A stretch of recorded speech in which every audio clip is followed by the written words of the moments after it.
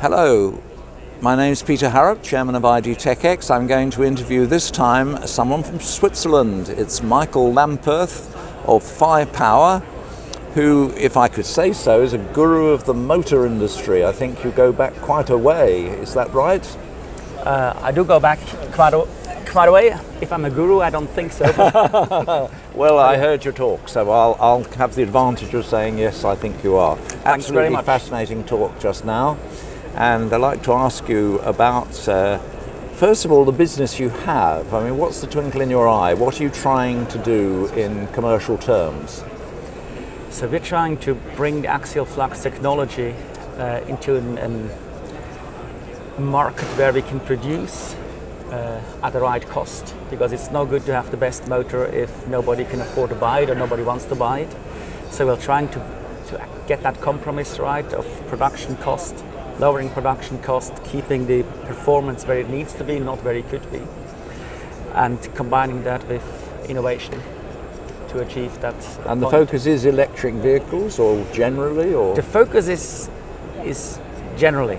So we're at the moment where we're really active is anything but high volume cars, because we don't believe that a company like us can supply these. So we do have some OEM work that's going on, but we will consider licensing them. And you pointed that interestingly out and rightly out in your presentation that a big part of the automotive market in terms of motors will be OEM work. They don't want to buy them in from suppliers. We know that, and so our strategy is to go and be able to supply that need for them. So you're like a virtual extension of a company. Maybe sometimes you will help them to perfect what they want, and you would produce it in what quantities would you be comfortable with? At this moment, we're comfortable in the hundreds. Yeah. Probably now in the low thousands. Yeah. For higher volumes, we work very actively in partnerships with established manufacturers of electric machines that might not have the innovation that we bring. Right. And then for automotive volumes, we, as I said, looking at licensing. And your sweet spot in terms of size of motors, I mean, there are very large axial motors and extremely small ones, but your comfort zone in terms of production would be what sort of size? So at this moment, we start at about 20 kilowatts and go up to just under a megawatt. Oh, really? But wow. The real sweet spot, I think, for us at the moment is 50 kilowatts to 200 kilowatts continuous per slice or per core, and then if you have 2 or 3 cores, you can bring it up. Yes, of course, yes. But we see a clear push towards larger machines. Yeah. Truck applications, working machinery, diggers, etc. Where high torque, low speed is needed. And absolutely. Axial plays a very important role. No, absolutely. One of our best-selling reports is for the construction, agriculture and mining electric vehicles, which is going to be a much bigger business than two-wheelers and all those things. And I was quite surprised, actually, going to interview the board of JCB, the digger people and all the rest, and look at their products. They don't actually have crazy power. The smaller ones, you know, a small digger or a small loader or whatever it is, they're often the sort of motors you're describing, and they'd be the sort of volumes you're describing. So I'm not surprised that you got there ahead of me. Or there are a lot of emerging electrification projects which require your sweet spot. It's not by no means on road all the time. Absolutely. And it's electric aircraft. That's those quantities. Exactly. So in terms of ours, we sell quite a lot into the working and digging machineries at 60 to 80 kilowatts, 2,500 to 2,800 RPM, because it fits the engineering or the technologies that are there, the gears that they have, etc., what they're used to. So that's very, very important market to us. Interestingly, aircraft have similar speeds. When you you mentioned them there. Yes. Yeah. That's an area where we're active in, but very cautious. Yes. Well, I think George By is going to wake up that whole industry. We've had certain things where I think very excitingly, certain companies, the fact that George By has orders for 1,100 aircraft at probably an average price of $350,000, even a large company can't ignore that. That is obviously a great success. It's not a joke, it's not a hobby, it's a serious prospect. And that's just beginning. That's in only about a year. And you've got a similar thing with the solar cars, with Sono Motors Scion cars in Germany, where, to be honest, I think the big car companies should be blushing right now because they've got an equivalent order book. You know, everyone laughed at solar cars and having high efficiency motors and making the vehicle modern in every respect, but they've got very considerable orders for those, and you can see that all over the place. I wanted to ask you as a next question, really, given this wealth of opportunity you have enormous different applications, land, water, air, and so on. Of all the advantages you described, in your talk you were very balanced. You talked of disadvantages as well, which was very much appreciated, I think, by the audience. But with the advantages, there are a whole string of advantages. Maybe a measure of flywheel action, maybe the fact that it's very pancake shape, and maybe the fact that it's very high kilowatts per kilogram, and its efficiency might not necessarily be the best in all circumstances, but it's pretty good, and so on. What are the primary benefits that read on to the markets you're interested in? What's the first thing you say when you come in the room? Essentially, show me your system. Yeah. And a lot of it plays then into what is the space that's available. Yeah. And then when that is favorable to the Axial Flux technology, then we're at a good start. So we're not trying to go and sell some of our products into applications where other technology might be more cost effective, if you're honest about it. So what we're trying to do is literally come in and state that we're not here just to sell a motor, but we're here to understand your system, and we'll try to contribute to that system in the best possible way. And hopefully it's going to be an Axial machine that helps, but not, then we will communicate it as well. And by now, obviously, customers come to us when they know we have a problem with length, or we have a problem with extreme torque densities or power densities. So that would be near-wheel motors, in-wheel motors, aircraft motors. They obviously benefit from what I really call the pancake shape, but it's, you know, the flatter shape. Yours is not the flattest shape for very good reasons, but it still is that type of form factor is enormously beneficial. And those are trends. I mean, the trends to near-wheel, the trend to in-wheel, the trends to electric aircraft, and so on. Let me try to be balanced. I mentioned in my talk a concern in the industry about permanent magnets. Permanent magnets have a disadvantage, obviously, of overheating, and you've ruined your motor. Above all, there's the supply issue, which was terrible a few years ago. Then it went away. And so the approach of some people like Tesla, part of their rationale, I think, in having their permanent magnet synchronous motor is that you have permanent magnets, but not much. They're less. It's not just that they get much more efficiency than their asynchronous motor. I think they have said we are keeping an eye on this vulnerability of having very big permanent magnets. Are there equivalent things you can do with your technologies? Absolutely. There are? And yeah, in a sense I was going to say, watch this space, what happens in the next few months, or probably a better years. So for us this is a huge topic, because at EVO Electric we had this, we lived through the spike in pricing, which cost us an awful lot. in terms of business. And even now, yes, we seem to have forgotten the problem. For us, there's many reasons why we want to reduce magnets, or if possible even eliminate magnets. So we do have research that is going on a sort of constant basis in the background, where we're working on these topics to reduce magnets. Because great! How many of you at the moment in your startup? We are small. We are small. It's about 6 people that are working. We can do that because we've got a superb supply chain around us. So with most things we buy in. And assemble or have built for us. That's what many others are doing very successfully. You don't have to have a large team, as long as you have really high quality people and you know the high quality people. Yes. And I think that's a business model that's very powerful. Yes, that's very true. So why are you in Switzerland?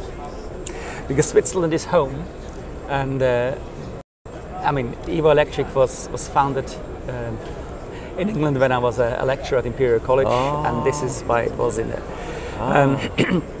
was in UK. It was in Woking because this is where I lived, and it was a good area to put a company in. Also, we were actually more or less in the same campus with McLaren, so that was the reason there. But then at some stage we went back as a family.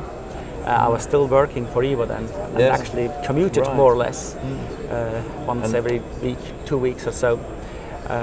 And obviously when Evo Electric was essentially absorbed into GKN, it was time for me to leave. And I was living in Switzerland. I thought about an academic career, and then realized actually there is too much potential in this technology. Having a company that is really engineering focused, high quality development and research work combined with supply was a better way than just going back to academia. And your funding? At this moment we're customer funded, so we're... excellent. Good. And you are involved in the controllers? Yes and no. We have a very good relationship with Cascadia Motion, and so we are supplying a lot of our motors with Cascadia motion controllers. This is a long, more than a decade that we're working together. Personal relationship. We were actually just last week together on the Professional Motorsport World Expo. They invited us on their stand, so they're a very important partner for us. Can you say the name again? Cascadia Motion. Yes. Yes. So, and it has to be said that the motors per se, as long as they're with permanent magnets, they're simple to control. So it doesn't need to be a Cascadia Motion inverter. Because they're just surface mount permanent magnet machines equivalent, so there's many other options as well. But that partnership is very strong to provide. Excellent. And sometimes you may be integrating a product of theirs in the same housing or something like that. There's some trend to that. And what about integrating other things? I suppose it's too far out of your business plan to go to do a complete in-wheel motor or something. That means disc brakes, that means all manner of other things, doesn't it? Yes, so we wouldn't do that. We've been asked to do that. What we do very actively at the moment is integrated hybrid modules, P1 and P2 modules, for aftermarket customers like just around here, or OEMs.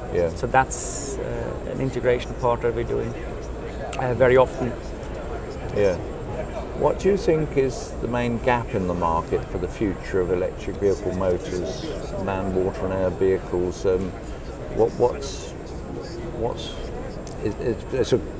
You wouldn't tell me, go on. Essentially, it's a difficult question on one side because the gap is created by what the market wants. And sometimes at the moment it's difficult to see where the market goes because it's exploding and there's so many directions that people are pulling.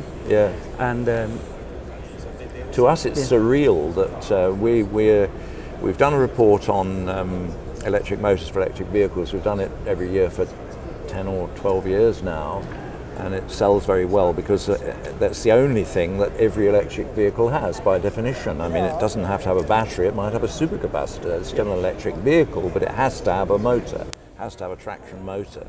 And so people are very interested in all that, and it has been quite surreal in a way, because as we gradually every year keep counting how many people are making let's call them traction motors, there's at least 200 companies, and yet we keep doing interviews with vehicle manufacturers who say out of those 200 none of them will do what I want. And I don't know any other industry like it, you know, because as you heard in my talk, I was saying right speed and zero motorcycles and light year, and it's a long list of even startups who say I can't get what I want. And it's not because the motor companies are sort of arrogant and say, well, unless you give me an order for $1 million, I won't talk to you. It's not that problem. Startups often have that problem. It's not that problem. They know exactly what they want. They want to eliminate water cooling, or, you know, a motorcycle has to have superb acceleration, or it's not a motorcycle.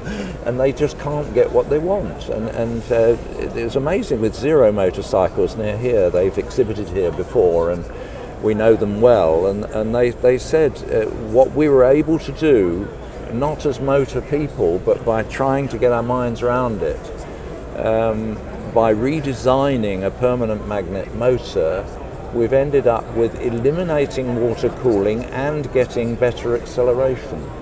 And you wouldn't think the experts can't do it, and they can. I mean, it's a dilemma for us as analysts to explain how can the world be like that. To be honest, I don't think it is. Indeed. I think really. There is a big problem that we see, that when people come to us, depending also on their experience, they have sometimes unrealistic expectations. They want a motor that weighs nothing, has no size, but has megawatts of power, and costs nothing. That's a bit too harsh, but essentially the expectations are too high. And when we tell them, you know, we can only offer you this because what you want we cannot do, then quite often they decide, we want to go somewhere else, where somebody else says, yes, we can do what you want, or they might believe themselves that they can do what they want. And I have seen various projects where we've been involved and said, we can't do it like that, we can offer you something else, but what you want is in our view impossible. And later on, when we saw the product that came out, it was actually bigger than what we have proposed. But sometimes that's what happens if you're too honest up front. Now, with regards to Zero, I mean, beating acceleration and putting air on, I don't think, putting air cooling in, I don't think is a contradiction, because the acceleration that they get is not really a factor of the air or water cooling, because the heat will be absorbed into the thermal mass of the motor and then released later on. So I think they don't contradict themselves. What you get is a bigger ratio between constant output and peak power output with an air-cooled machine. So our machines, when we do air-cooled, we usually give the same peak performance, but for a much shorter time. And we just need to communicate to people that you put the heat into the motor, you get it out. And so I think, and with a lot of respect for Zero, because I like it when people go and do what they believe in. Motor is, there are other motors on the market that are probably better than theirs. For that application? For that application. Oh, right. But, because it is interesting, I wouldn't labour the point. I mean, I wasn't saying what they're claiming is inconsistent. What I was really saying was, I don't know of any other serious motorcycle that has dispensed with liquid cooling, whereas they have. And they are number one, making several thousand a year. It's not a huge business, but clearly the product works, so they wouldn't be number one. And so it's just interesting that that story is being retold with a number of other things. I think, for instance, if we move to in-wheel motors, which is very relevant to axial flux, one of your primary skills, I've interviewed many times ELAF in Slovenia, and I've interviewed many times Protean in the UK. And I say to them, well, how come that, you know, Lightyear, having talked to all of you, has said, not good enough, we design our own. And they make one point which is interesting. They feel that, yes, perhaps by going axial flux, whereas they're radial flux, for different reasons, for lower cost components and their own arguments, and it's not black and white. But in that situation, they feel that a startup like Lightyear might be initially making its own motors, it is, and they do perform very well. But when it needs volume production, it's then going to have to talk to people, well, perhaps like you, indeed, certainly like them. You'd have the advantage because you're already an expert in axial flux, and they would insist they want axial flux because they want to have exceptionally good vehicle efficiency at vehicle level that comes from in-wheel, small size, all those things, not just the percentage operational efficiency of the motor. And ELAF and Protean are using radial flux technology that isn't as thin.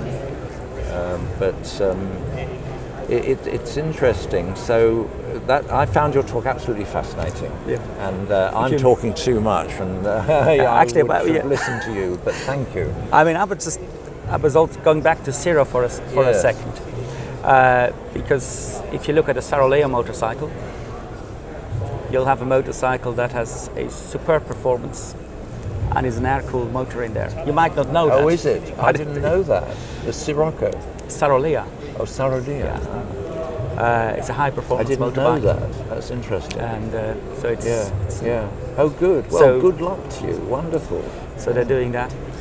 And if you were going to guess where you would be in a few years' time, where your biggest orders would be in terms of type of vehicle, would it be industrial type vehicles, you guess, at this time, rather than on-road vehicles, or would it be aircraft? I mean, a hard question. Yeah, I mean, have to twist and turn, don't we? But what do you think? Industrial is definitely going to be at the top there. Also because we have existing supply agreements for industrial vehicles and contracts in place, and we know how that market develops, and we know that's it's growing faster than they predicted it would.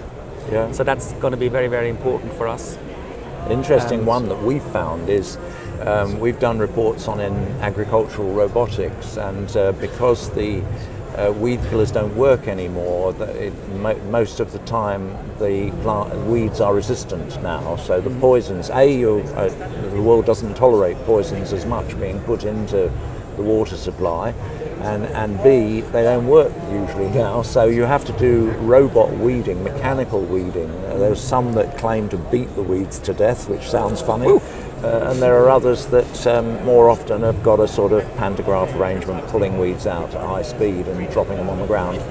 But one way or the other, a number of them are solar, so they don't need to plug in. They just go slowly and they work when it's daylight. Doesn't matter when they work, as long as they do the job. And they should be very low cost, because then you can buy 1,000 if you're not doing enough in your fields automatically. And these things just do what they do when they can.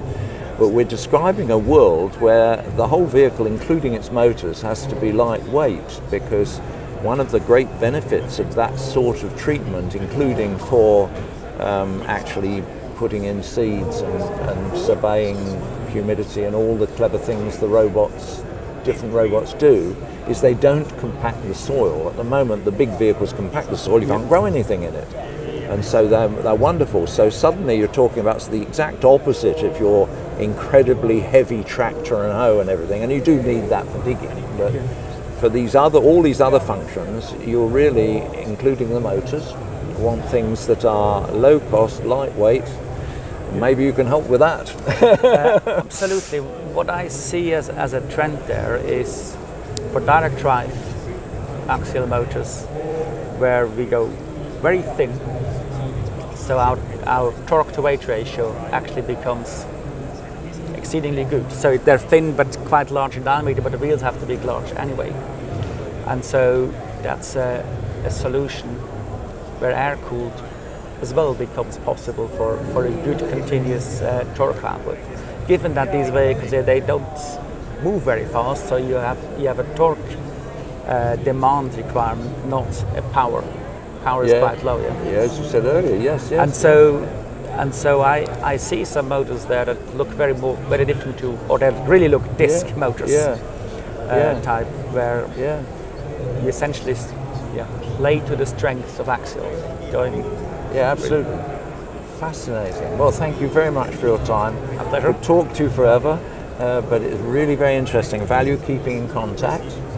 And you're a wonderful excuse to go to Switzerland. Come and visit. Many excuses. Thank you very much. Thanks a lot. Thank you.